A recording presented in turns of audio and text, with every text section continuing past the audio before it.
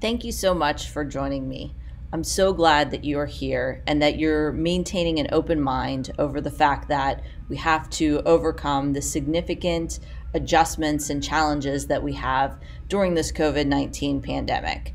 And so during our time together with this video, we're going to learn and reflect about pedagogy in an online environment and how that is different than what we experience as face-to-face teachers.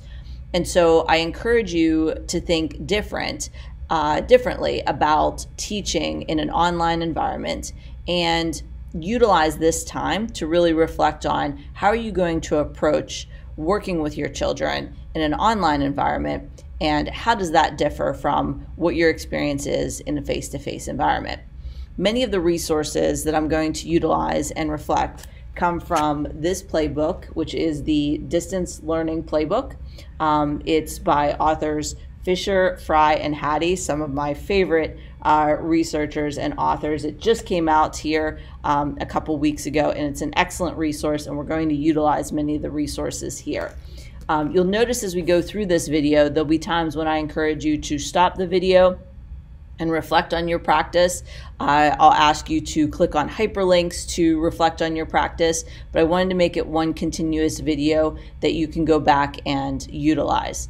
So let's jump in. Let's begin reflecting on our pedagogy as teachers and how we're going to tackle this great new school year with the approach of knowing our face-to-face strategies as well as utilizing new online learning and online pedagogy strategies as well. Thanks so much for joining me. We know that our behavior is shaped by the group that we're in.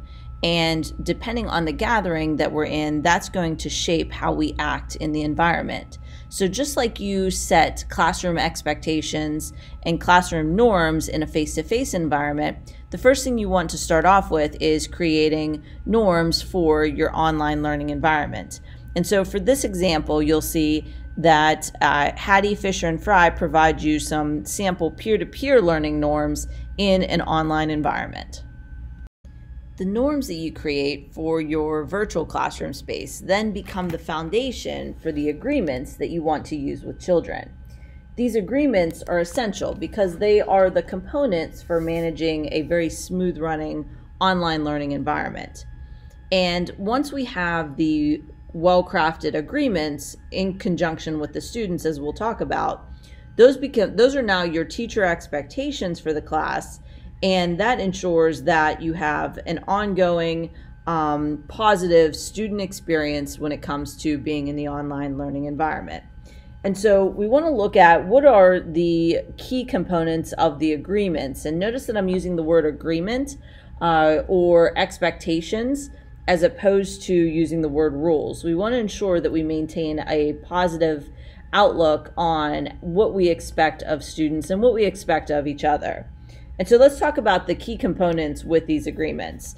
The first one is, and we know this from the face-to-face environment, is that the fewer the better. You want to ensure that you have about 3 to 5 expectations or agreements with your students.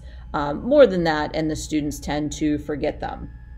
Secondly, you want to ensure that you co-construct them with your students. We know that if we co-construct agreements in the face-to-face environment, and just like in the online environment, the students will feel as though it's fair and that we've developed it with them as opposed to imposing it on them.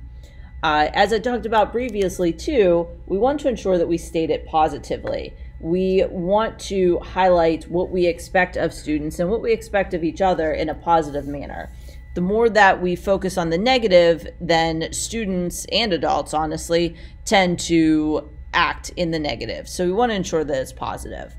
Also ensure that your agreements are specific in nature. State explicitly what behavior you want of your students in that online environment, and then the students are better able to self-regulate. And this is especially important for our students with IEPs and students that don't exactly know what's expected as far as how to behave in an online learning environment. And so we need to be very explicit with them on what our expectations are.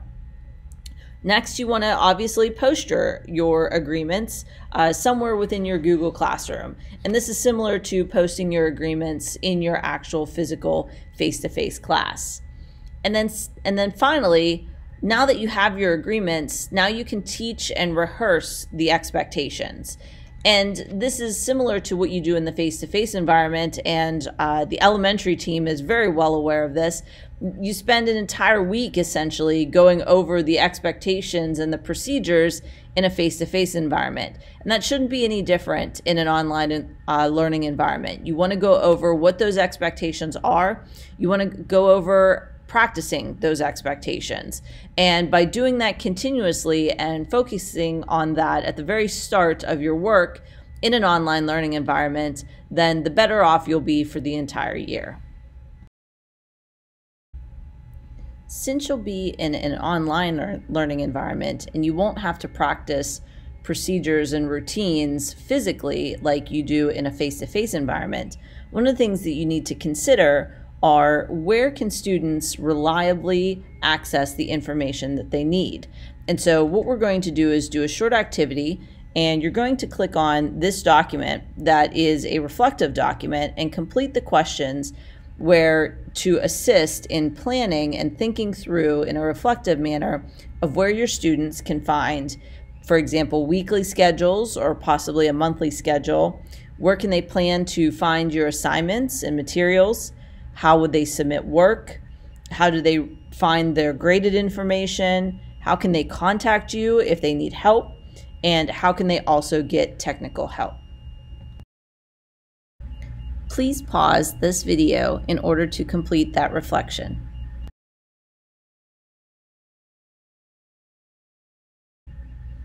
Even if you've had previous face-to-face interactions with the students, please don't neglect the importance of reestablishing relationships with your students in a virtual space. And so when it comes to your first distance class, the first time that you meet together, ensure that you greet students and greet students by name. So if you don't know their names or how to pronounce them, please ask the children what's the proper way to pronounce their names. And you want to ensure that you greet them by name each time whenever they're coming in. Also, personalize your space. You can change around your background or have student work up in a virtual background to create a personalized virtual space. Or perhaps you create a word cloud of all the students' names and post that in the background of your environment so that you have a personalized space when it comes to the learning environment. And finally, also very critically, is to learn your students' interests and utilize that in your virtual teaching and learning with the students. So how will you establish or possibly reestablish these relationships with students in a distance learning environment? We have a list here started for you, and we'd like you to take a moment to reflect and personalize it in your context as an educator. Please pause this video in order to complete that reflection. Disney Parks is known for their world-class experience when you go to any Walt Disney World park. And one of the areas where they focus on is the concept of touch points. And we want to utilize that aspect of touch points where you're focusing on the personal interactions to the functional items as well as the personal relationships in an environment. And so we want to utilize what Disney focuses on with touch points in our virtual learning environment, and with the goal of increasing the amount of touch points that we have with all students. Because we no longer have that opportunity to engage with children in, say, the cafeteria, or as we're walking down the hall, or after a pep rally. We don't have that option in a virtual environment. And so what we need to do is we need to increase utilizing different strategies as far as touch points with our children. And so here's some strategies that you can utilize in order to increase the amount of touch points that you have in your virtual space.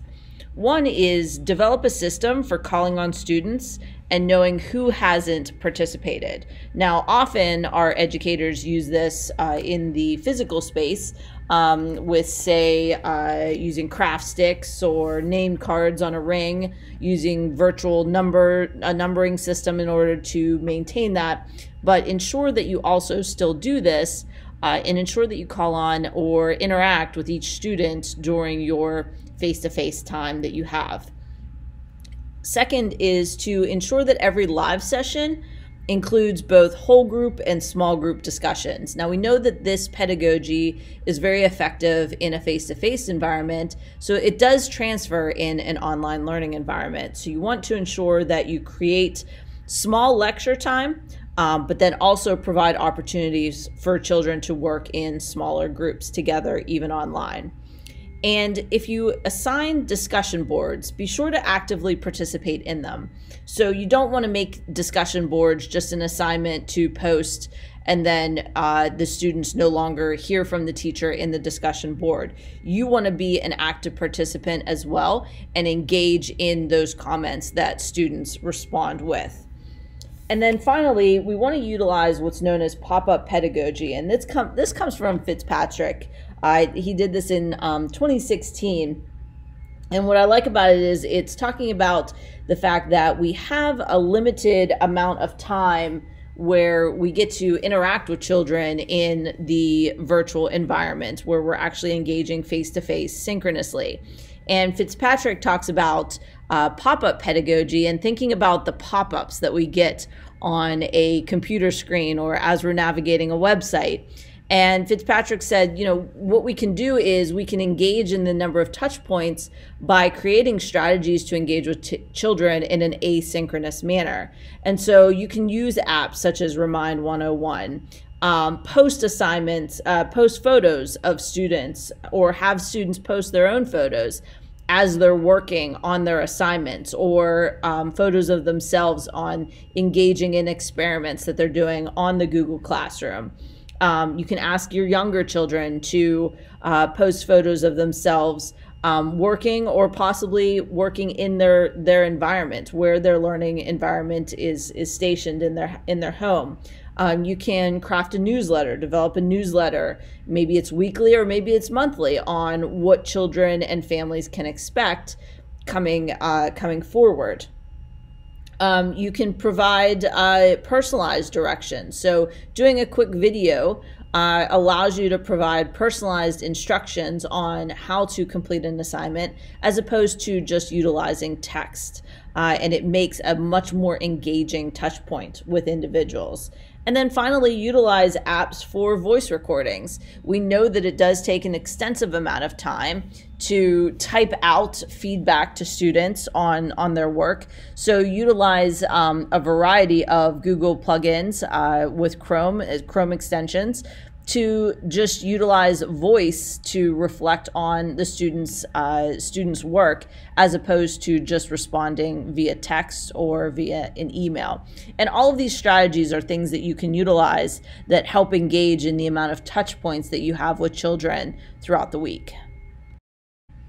One significant impact when it comes to learning in both the face-to-face as well as the online learning environment is the aspect of teacher clarity. And when you look at teacher clarity, it has a very large effect size of 0.75, meaning that it can have a significant accelerator to students' learning.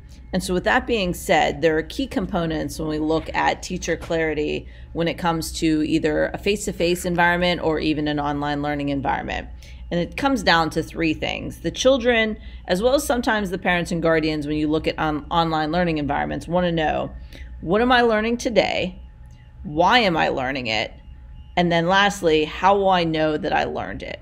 And those three aspects, if you can answer those questions in your online learning environment when you start the lesson, then you are going to reach that teacher clarity that students need in order to accelerate their learning. And so we provided for you a sample. This comes from Mr. Gavin. He's a physics teacher. And what he did is he took his statements and his intentions and turn them into I can statements. And very often we see this in the elementary environment, but it also is very successful in the secondary learning environment. And so you can see that he has his learning intentions listed there and then the success criteria. And so he's able to answer those three elements to children as far as what are you going to learn today? Why are you going to learn it? And then how will you know that you have actually learned that material? And he can integrate that in one document. And it can also serve as a checklist for students to ensure that they've understood the material and the expectations of the teacher. When we review engagement and look at student engagement, we want to go from a more passive, engaging experience in the online environment to a very active one where students are investing and driving the goals that they have when it comes to their learning. And so what we want to do is ensure that we think of the functions of engagement and not just the tools, because the goal is not to say just use Twitter or to upload a video to YouTube. The goal might be that we want students to be able to research information, or the goal might be that we want the students to use a series of tweets in order to garner a prompt response for a community project. And so we encourage you to not focus on the medium or the actual tool, because as we know, there's constant new tools available for teaching and learning in an online environment. And they are very cool and very neat as we go through all of them. But the goal is the function. Does it reach our educational goals and what we seek to have children accomplish? And so this chart does a good job at showcasing the engagement opportunities as well as the sample tools that you can use for the goals that you have.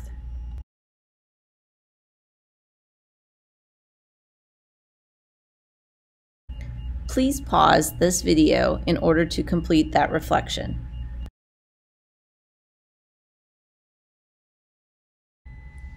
We discussed teacher clarity and organization previously in the video. Since they all connect to engagement, we want to ensure that we design tasks with engagement in mind. And the tasks that students complete, whether they're synchronously or asynchronously, should foster learning.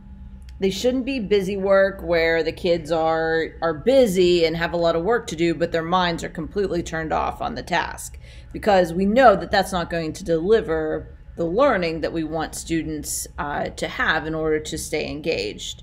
And we also know that when it comes to online learning, too often students feel as though they're being asked to just do a significant amount of rote learning with little rationale as to why that learning or why that activity is occurring.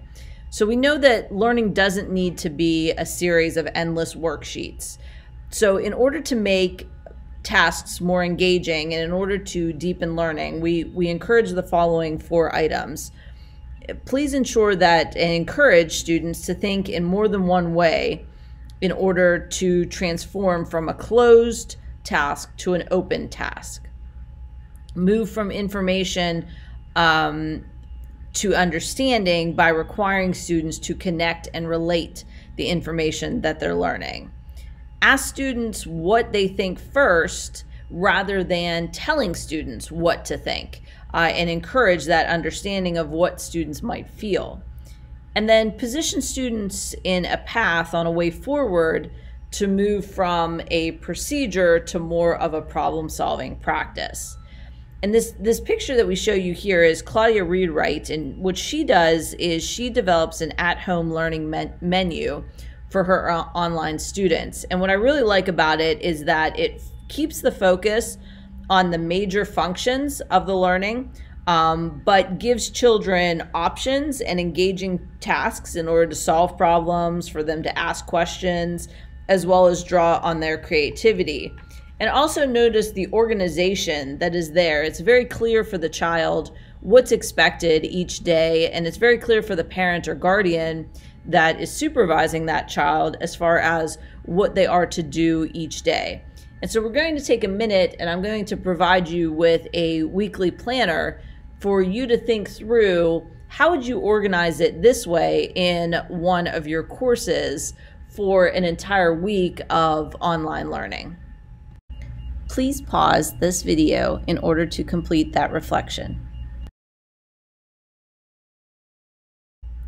For this last section, let's talk about feedback, assessment, and grading.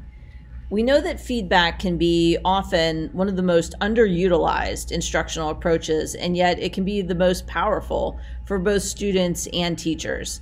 And so when we look at formative feedback, we want to answer 3 questions for students. And you're going to see that these 3 questions relate back to the beginning of the video that we talked about. And the first question is, where am I going? Students want to know where they're going as far as their instructional journey. The second question is, how am I going there? So they want to know the how of the process when it comes to the learning. And thirdly, they want to know, where will I go next? What are the next steps as far as their progress in their educational journey?